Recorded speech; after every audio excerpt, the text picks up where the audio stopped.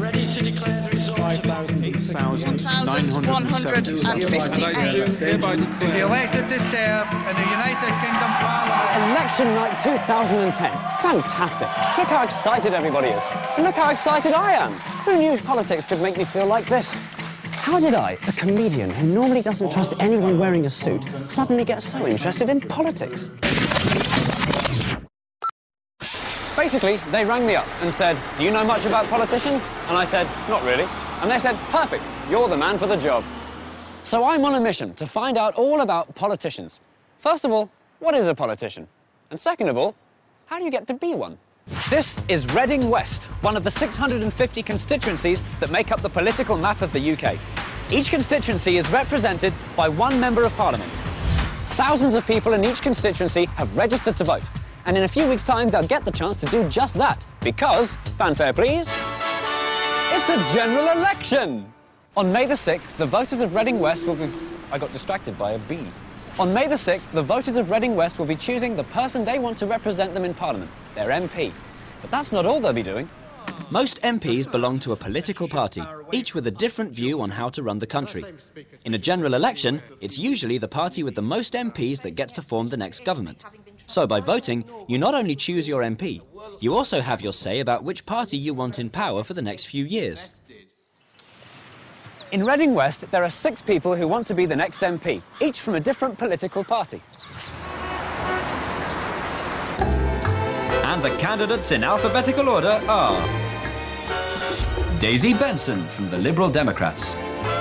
Bruce Hay from the UK Independence Party, or UKIP for short. Naz Sarkar from the Labour Party. Alok Sharma from the Conservative Party, sometimes also known as the Tories. Howard Thomas from the Common Sense Party. And Adrian Windisch from the Green Party.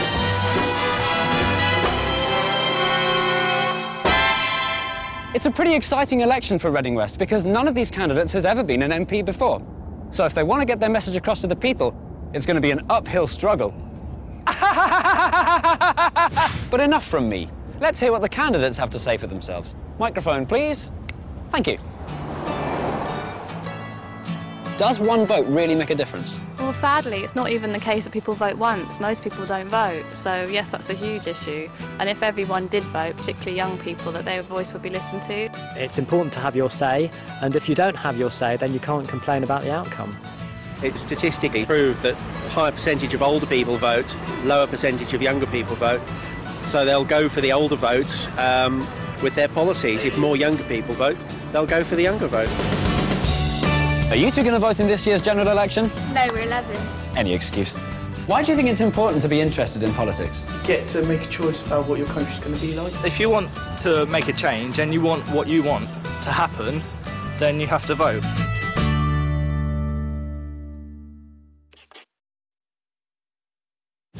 I'm back in Reading and the long wait is finally over. Today is election day. Now this is a polling station.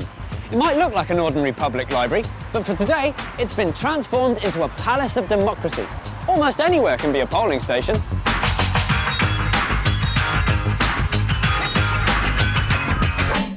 OK, not that last one, but the point is, on the inside, they all do the same thing. This is where people come to cast their vote. So how does it actually work? With just a few exceptions, all you need to be able to vote is... Number 1, you need to have celebrated your 18th birthday. Number 2, you need to have registered to vote, which you can do any time after you're 16. Once you've registered, you'll know when an election is coming up because there'll be nothing on the telly except election specials. You'll also be able to tell because a few weeks before the election, a polling card will come through your letterbox. The polling card tells you where your local polling station is. This is where you go to on election day. Or, if you think you're going to be on holiday when the election comes, you can send in your vote by post. To vote at your polling station, all you have to do is turn up. You go inside, give your name and address to a member of staff, or, if you're not the chatty type, just hand them your poll card. They check your details against the voting register and then give you your ballot paper. The ballot paper is important because it has the names of all the candidates in your constituency and the party they belong to. So there's no need to write it on your hand the night before. The polling stations have been open from 7 o'clock this morning and won't close till 10 o'clock at night to give everyone a chance to cast their vote. It's now midnight. All the polling stations closed 2 hours ago, and every ballot box from every polling station in the constituency has been brought here to the gym. Now, the furthest I'm allowed to go is just behind this metal fence, because I'm not one of the official counting people. But the official counting people over there are doing what this all came down to. All the weeks of campaigning and issues comes down basically to people doing this. 1 vote, 2 votes, 3 votes, 4 votes, 5 votes, all night long.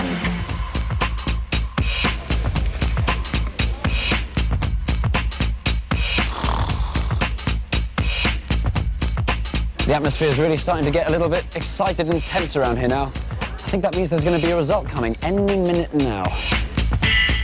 Sharma Alok Kumar, the Conservative Party candidate, 20,523. The results are in. The new MP for Reading West is the Conservative Party candidate, Mr. Alok Sharma.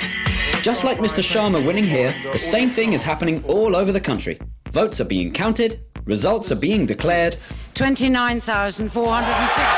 and the winners and losers are making their speeches. Thank you so much for putting the politics of hope above the politics of fear. They have placed incredible trust in me. The count will take all night, and we won't know which party has won until tomorrow. Everyone's going home now, and I'm going to go home too. I haven't had sleep in 32 hours.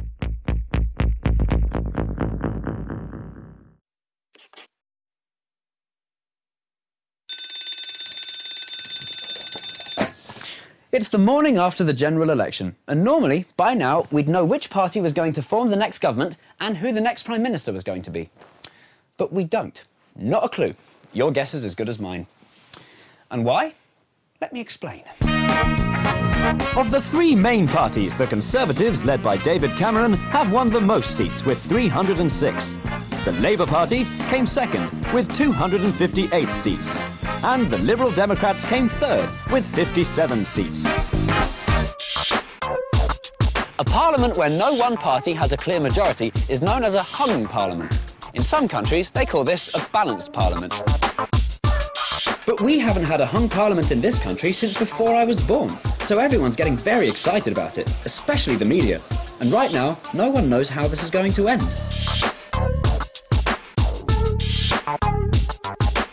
David Cameron is going to be the new Prime Minister, and he's going to live here. And Nick Clegg is going to be the Deputy Prime Minister, and he's going to live at home. This general election, more than 16 million people out there somewhere had the chance to vote and didn't bother. In one constituency, the MP won by just 42 votes. So think what a difference those 16 million voters might have made to the results. So, when the time comes for you to vote, just think about the difference you could make. Right, I think that's pretty much everything I could possibly tell you about voting. My work here is done. I'm going home. It's over there.